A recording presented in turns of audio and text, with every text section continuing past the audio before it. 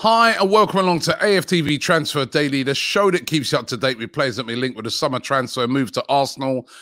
Don't forget you can watch or listen to this show on all your streaming platforms. Just choose whichever one. You can listen to me as a podcast, or you can watch the video.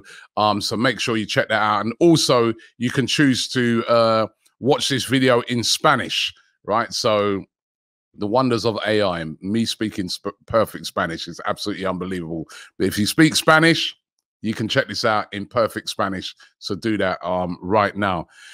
First of all, before I get into the room, I've got to say congratulations going out to Jakub Kiwior, who scored for Poland yesterday in their historic 1-0 win over Germany. So well done to Jakub Kiwior.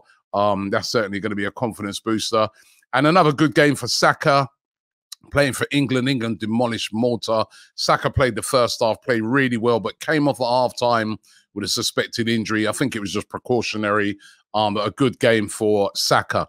But what about the transfer rumours? The market is hotting up and Arsenal are at the forefront of it. The most talked about club at the moment in the transfer window are Arsenal, making big moves so far. And it's been really, really good to see. Not used to this. Used to like 5-6 years ago, you know what I mean? Arsenal not even getting involved until like the last day. But things have changed around Arsenal, and I really do like the way in which we're going at the market aggressively and looking for the targets that we want and trying to get them.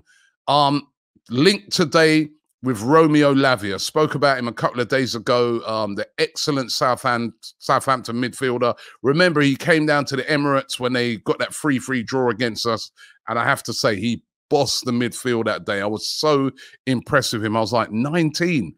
He's aggressive, he's quick, he's skillful, great passing, really, really top player.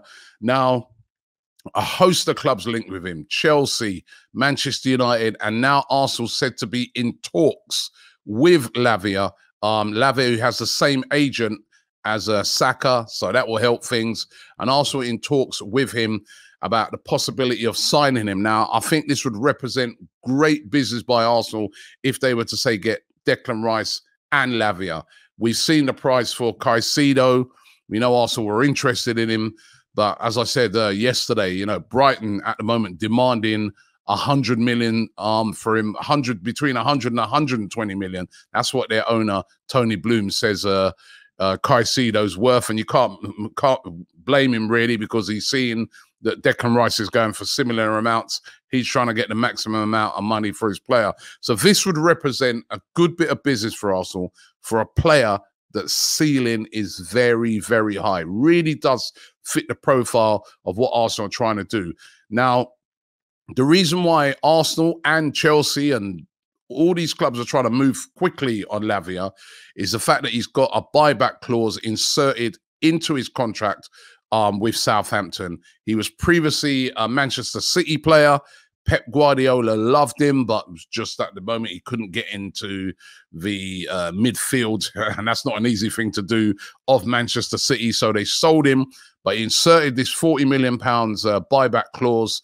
That though doesn't come into effect until next season. So at the end of the season that's coming up, City would be able to come in and they would have first refusal and be able to buy Lavia back. So that's why you see a lot of teams trying to move to get him into the club.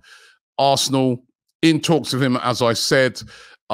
Price is going to be around about 40 million, even though his valuation at the moment is around about 25. But with so many different clubs after him, there's clubs abroad looking at him as well.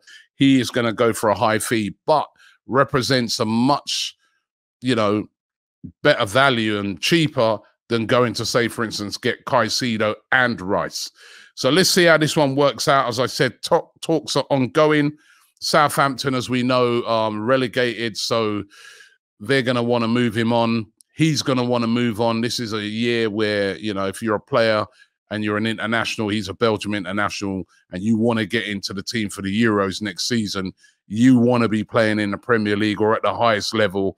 You don't want to be playing in the Championship. No disrespect to it. So let's see how that one works out. But Arsenal said to be in talks with Roméo Lavia over a move to the club. They're also still in talks with West Ham about trying to get the deal done for Declan Rice. We know about the previous £80 million bid that Arsenal put in, which was rejected, and the add-ons and stuff like that. I mean, I did a video with the guys from West Ham Fan TV. You got to watch that. It's coming out later on today. They were fuming about that initial bid. Now, Arsenal said to be going back with another bid of around about £100 million. West Ham looking for 120 million. It's not going to go to as high as that, but it does look like it's a deal that can get done. Now, again, Manchester City hovering. And when Manchester City are hovering around, you better move fast, because if they come in, it's problems. So Arsenal looking to get this tied up as soon as they possibly can, get Declan Rice in for a pre-season once he's done his holidays, etc., and then, you know, hopefully fly into the new season with him in that midfield. So talks still ongoing, and I'm being told that the talks are positive as well. So that's good to know. Hopefully we can get this deal for our #1 target done. We've seen over the last couple of windows that we've missed out on our #1 targets.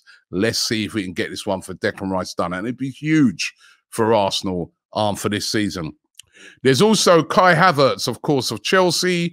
We know that Arsenal have been very interested in him. Well, yesterday they put in a bid of £55 million for him. That bid was rejected by Chelsea. Chelsea looking for around about £75 million, which they're not going to get. The previous bid of 50 million, which was put in by Real Madrid, was rejected. They've rejected 55 million. There's a lot of talk that 60 million gets it done.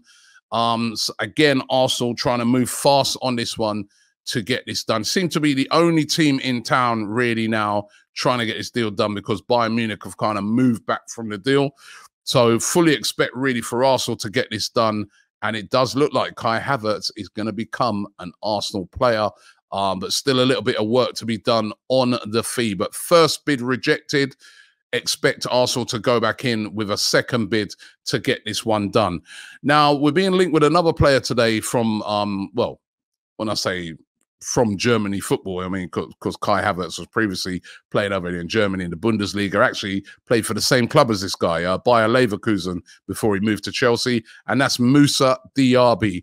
Moussa Diaby, no stranger to being linked with Arsenal. The 23-year-old Frenchman has been linked with Arsenal before. Indeed, in 2022, it was said that Arsenal put in a bid for Moussa Diaby, which was rejected by Bayer Leverkusen. Now, it does look like he could be on the move this summer, valued at around about £50 million. There's several clubs interested in him. Newcastle have been chasing him now for the last couple of windows and have been very, very interested in signing him. But there's a report coming out of L'Equipe, the French publication, where they're saying that Arsenal are in pole position to sign Moussa Diaby. He'd be a great backup, or listen, not even backup, great competition to Saka. He's had some impressive seasons for Bayer Leverkusen. Last season, 9 goals and 9 assists. The previous season to that, 13 goals and 12 assists for the right winger. Very, very impressive stats. And as I said, it'll be expensive because there are clubs chasing him. Newcastle said to be one of those right at the front, but Arsenal said to be in pole position, according to L'Equipe. I'm not sure about this one. I mean, listen, it would represent a great signing. As I said, we've been in for him before, but surely if we're getting Havertz, Reece Nelson's signing a new contract, I just can't see the Moussa Diaby one. I just can't see it. He can play on the right-hand side, as we know. We got Saka there. He can also play on the left. Don't get me wrong, I'd love to see it, but surely, I mean, unless we're shipping out a few players in that area, like, you know, surely that would be the end of Eddie Nketiah and players like that. Let's wait and see if that one turns out to be true. Although there is an Arsenal player that does look like will be on the move this season, and that is Folarin Balogun. Had an excellent loan spell last year over there at Reims in France. He scored 21 goals in the season, ripped it up in the French league, made his debut for the USA during the week. everything's on the way up for this kid. It really is on the way up. Now, Gazzetta dello Sport over there in Italy reporting that Inter Milan are very, very interested in signing Folarin Balogun.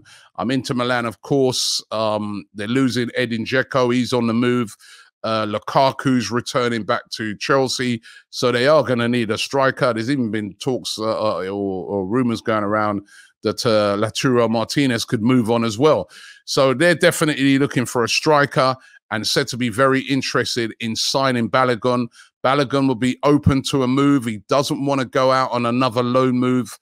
I think the only way he stays at Arsenal if he gets guarantees really that he's going to play, which, you know, he's got Jesus there, Trossard's in now as well. I think he will be sold this summer. I really do think he's going to be sold this summer, and it does look like the front runners at the moment are Inter Milan. Inter Milan, very interested in him. Arsenal said to want around about £35 million plus add-ons minimum for Balogun, which will take it up to around about 40 million. Let's keep an eye on that one. I'd be very surprised if by the end of this transfer window, Balogun is still an Arsenal player. And Ainsley Maitland-Niles. Now, Ainsley Maitland-Niles, of course, been at Arsenal since he was a little kid, come all the way through the academy. He was one of 10 players released yesterday by Arsenal.